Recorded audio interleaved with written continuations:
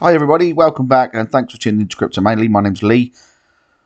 Bitcoin chopping around again. Let's see if we can have a look at that together, shall we, and see if we can get to the bottom of exactly what's going on here. So once again, guys, thank you for your interest in my channel. I've got NFTs available on Opensea and on Rarible.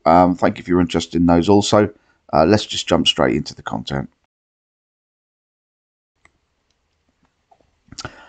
Okay, let's try and figure out what's going on here. Once again, Bitcoin is chopping around. Let's have a closer look and see what's going on in this little zone here. Okay, so I'm just going to take that W away because we can see that that's possibly still going to be happening. There's going to be some kind of W and sensation below this support, and then we're going to be lifting off. I don't think that there's nothing here that looks anything like a bottoming pattern.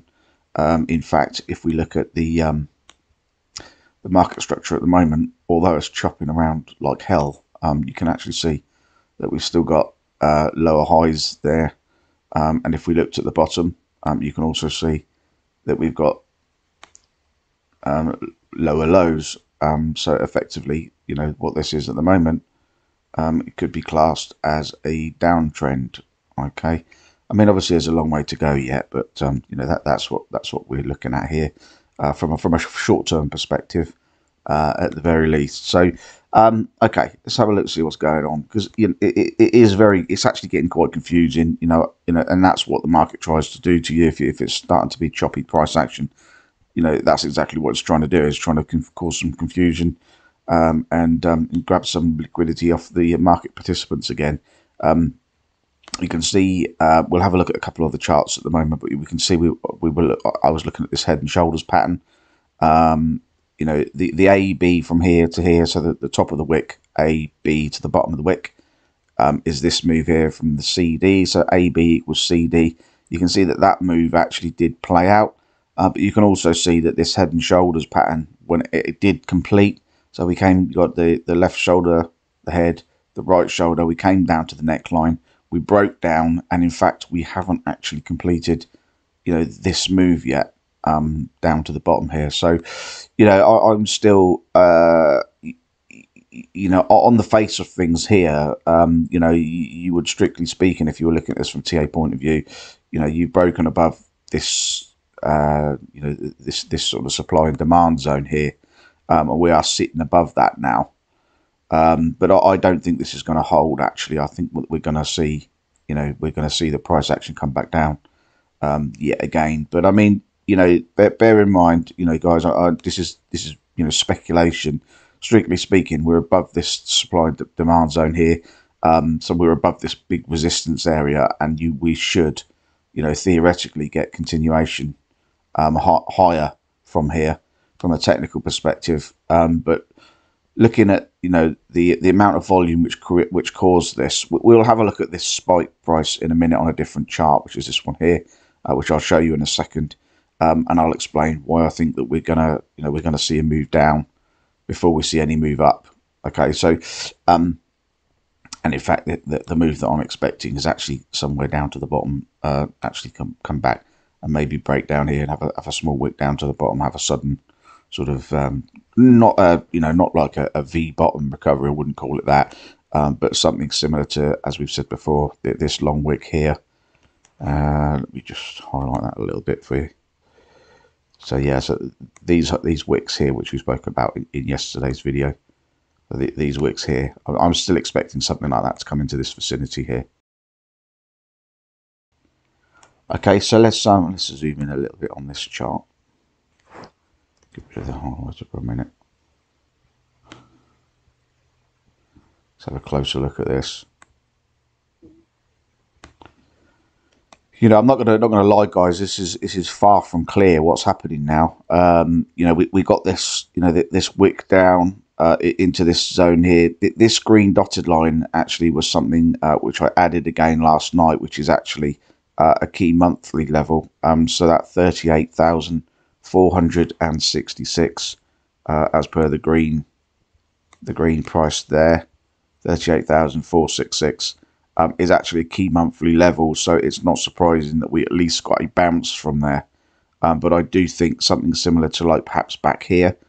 You see where you've got this first wick here, okay, and then you've got the price action which came up all the way up to, in fact, you know, just around the 39,000 mark there, and then we got this deeper wick here.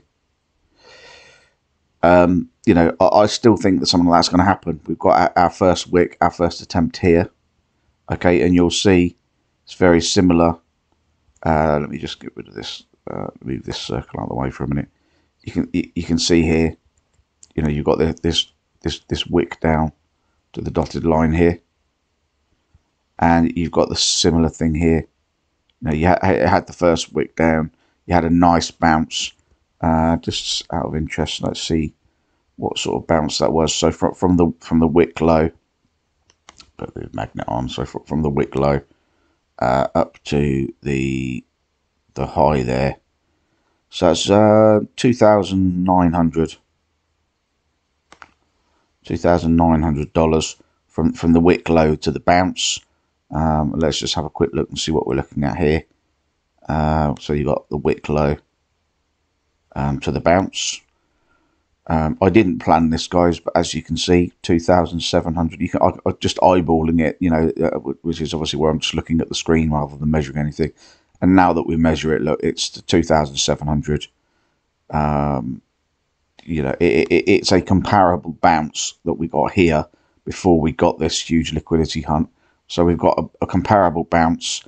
You know, there's a long way to go on this wick here, but as you can see, this is today's wick, and as you can see already, it's starting to form a bearish candle for today.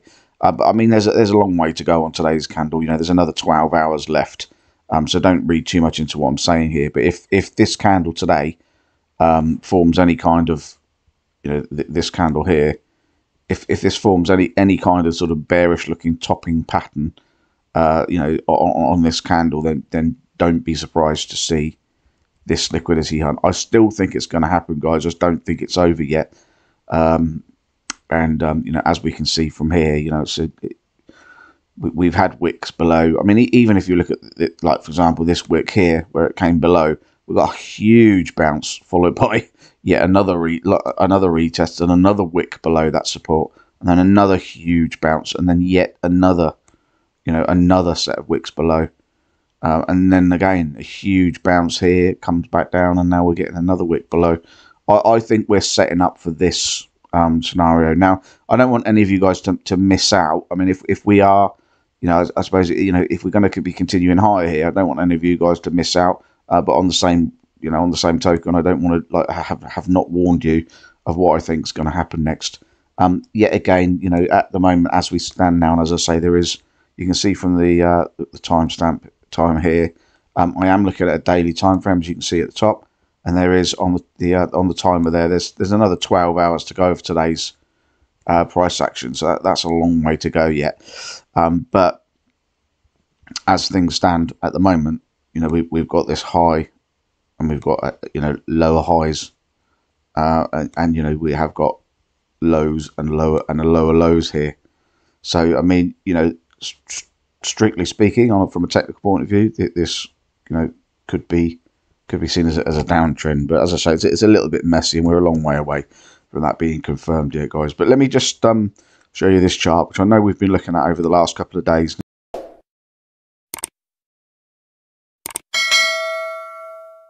The reason I'm coming back to this one, really, guys, is you can see the purple arrows that I've drawn here basically is the wick to the base. Okay, you know, if you and this is just a duplicate of this arrow in the same. This is exactly the same size.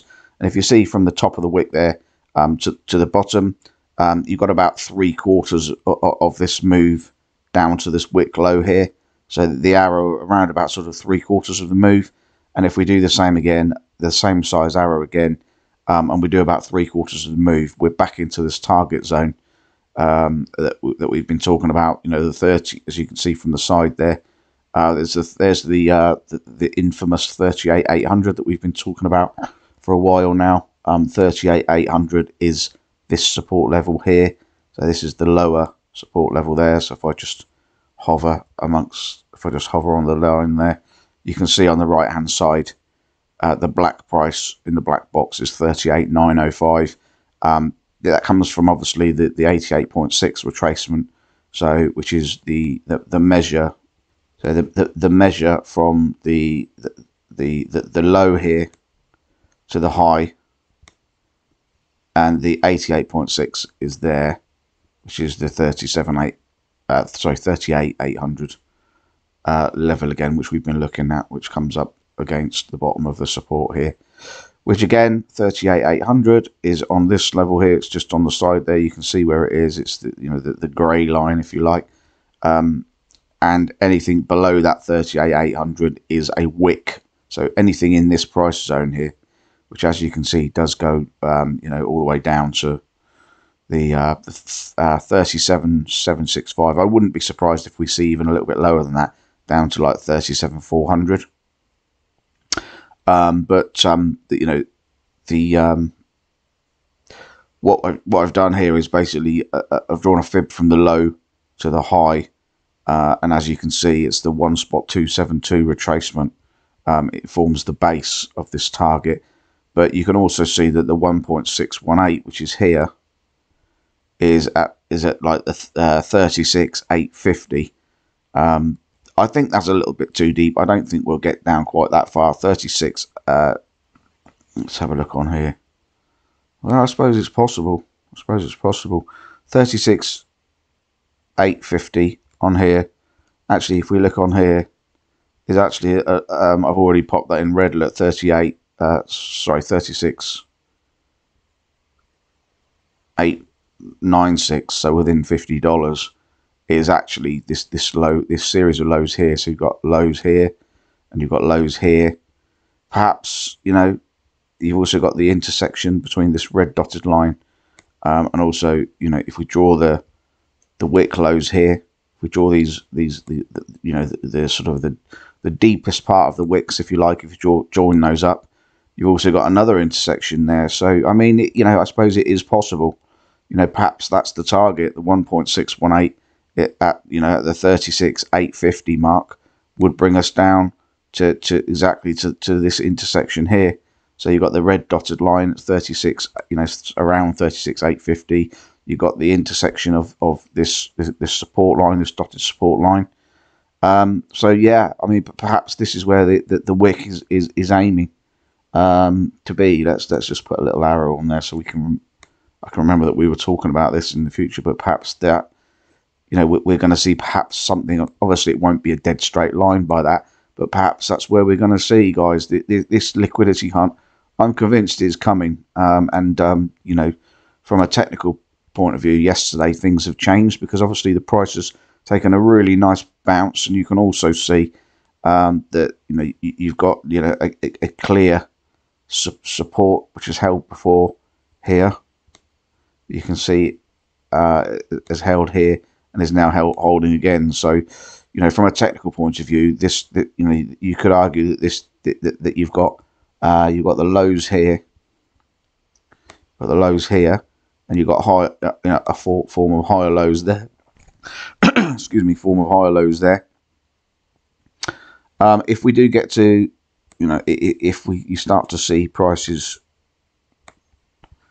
get to above this level here, so I've just drawn that on 41,150, shall we say.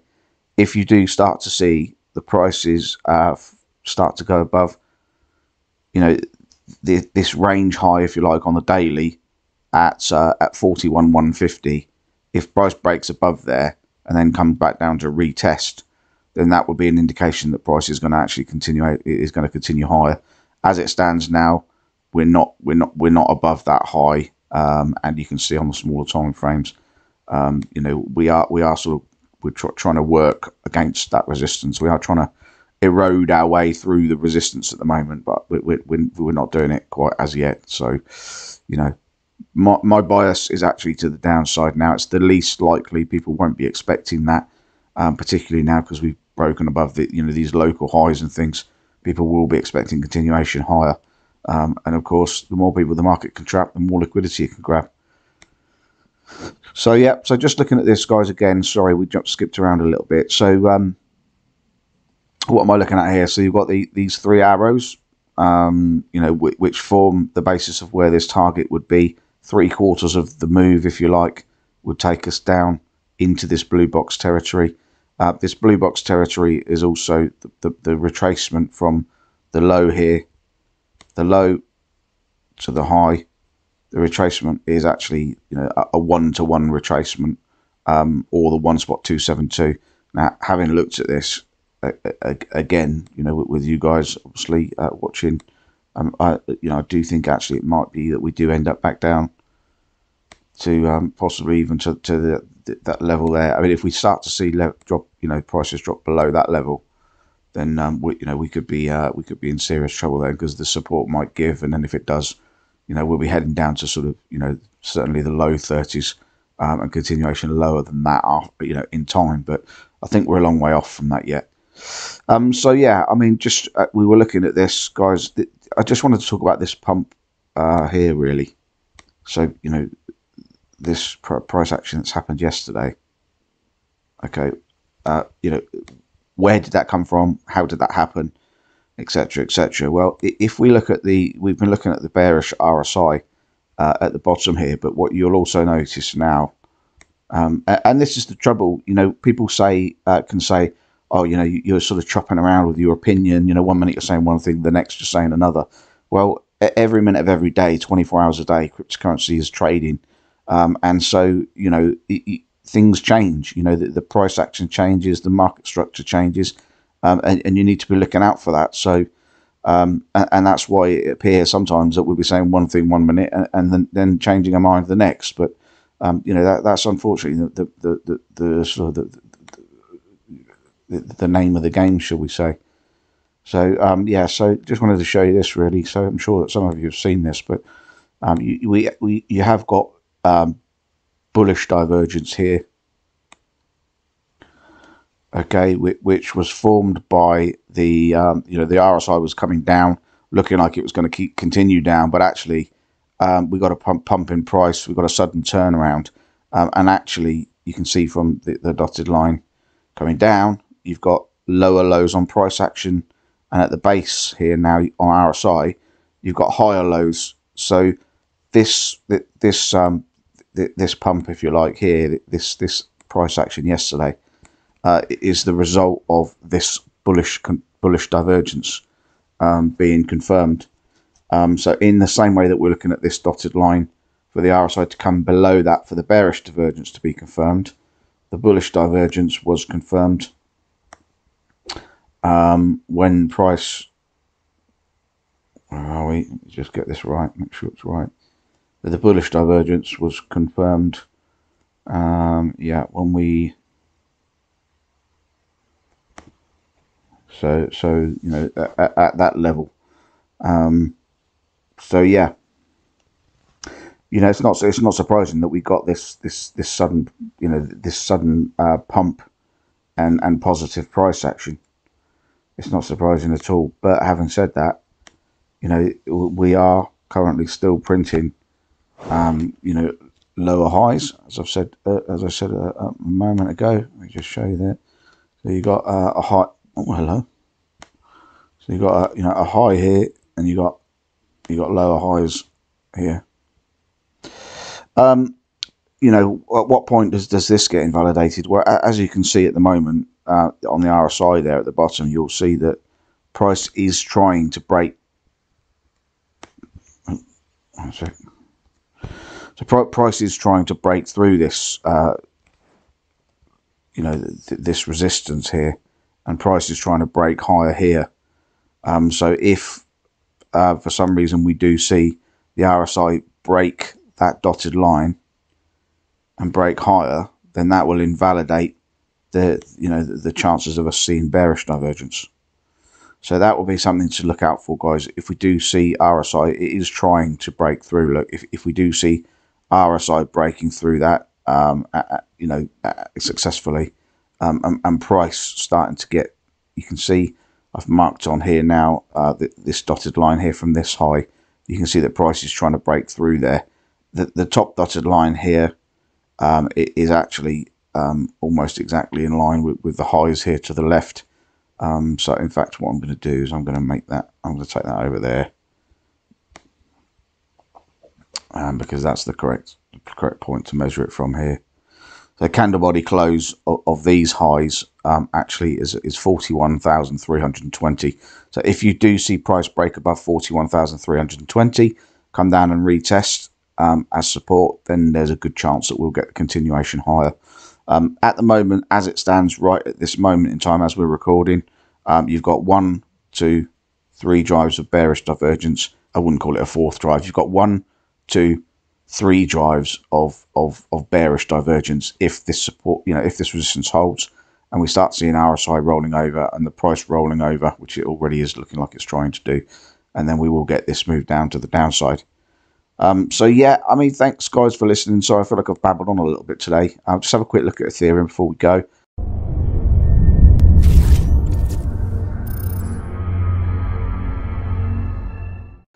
And this is pretty much as we expected.